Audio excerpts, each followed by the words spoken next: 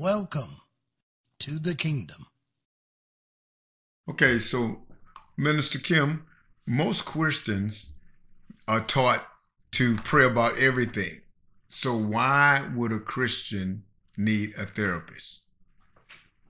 Well,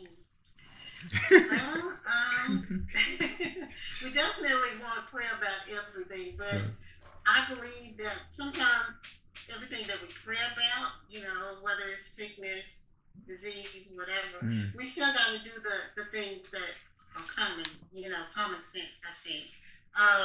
Like if we were sick physically, we still go to the doctor and get it checked out. So when it comes to therapy, my thing is if someone is really battling with something, and it can be spiritual warfare.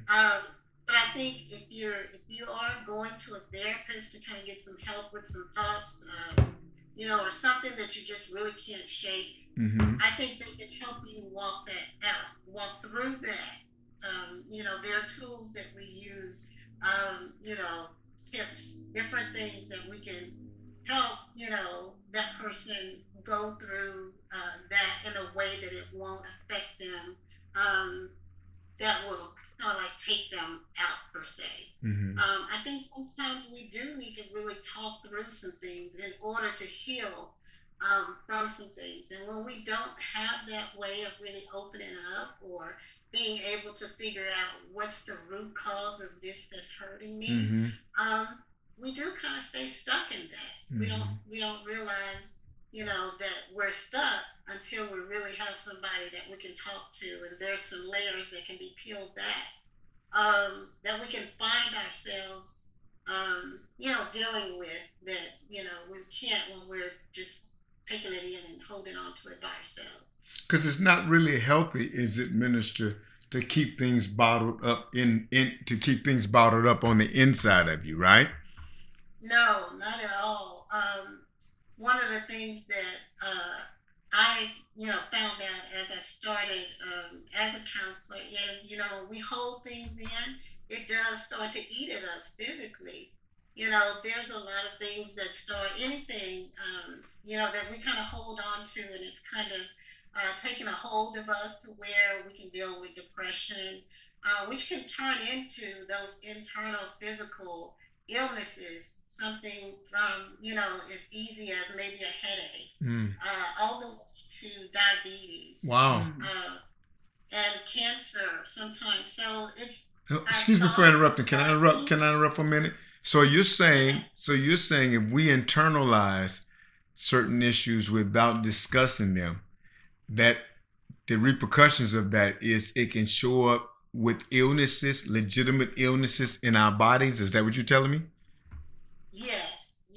Wow. Physical illnesses. Over time, it can eat you up. Wow. And one of the things that I, kind of read about, and I don't have a lot of the information with me in front of me, but one of the things that I just happened to read is that, things is what we consider simple as unforgiveness, that can eat within us too. Yeah. Because if we're sitting in that, it can come, we can develop ulcers, just all kinds of things that we don't think is that important, when we think about I'm sitting in this anger or this guilt or this frustration, whatever it is, if we don't deal with it, sometimes it'll start dealing with us, and we won't know sometimes that that's the cause, but it can cause some illnesses within our bodies. Wow.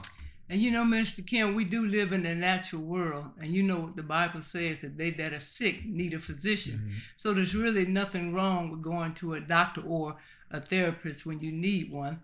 But we also know as believers that we need to pray, and we should pray first, but doesn't mean that just because we pray that we don't have to go to the doctor, unless you have that type of faith where you have faith that is so great that you don't have to go to the doctor. Most of us are not there yet, but yeah, I agree with what you said, that we thank God for physicians.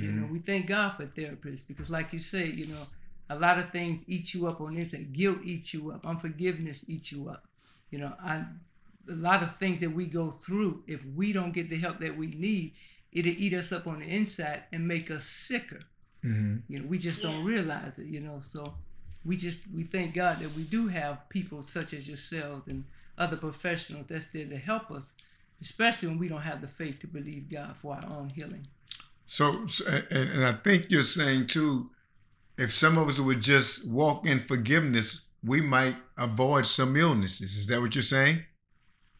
It could be just as simple as that. Wow. I think, you know, we don't, I think when it comes to our faith, it's one of those things that we all hope we have it. I mean, we can say we have it, right.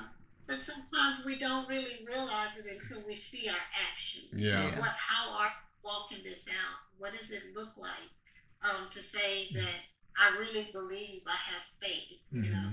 And so that's one of those things that it's just kind of, you know, we all kind of struggle with. But when we know that we're holding on to some things that really take a lot out of us, whether it's just mentally or physically, it can definitely start eating at our bodies.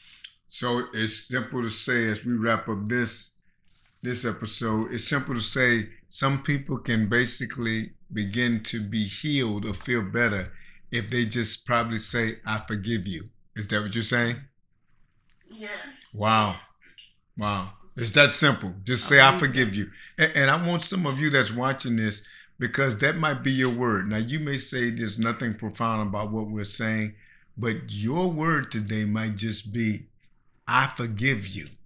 And the healing that you need physically, that you've been waiting on to manifest, may happen just like that by you forgiving someone. Because Minister Kim has just told us, when we internalize, we become toxic, and it begins to affect your body and your emotions and your mental state. So for some of you, your word today might be, you need to just say, I forgive you. And you got to forgive by faith, not by feelings. Join us for our next episode, beloved. This is Pastor Fred Moore. Love, peace, and blessings.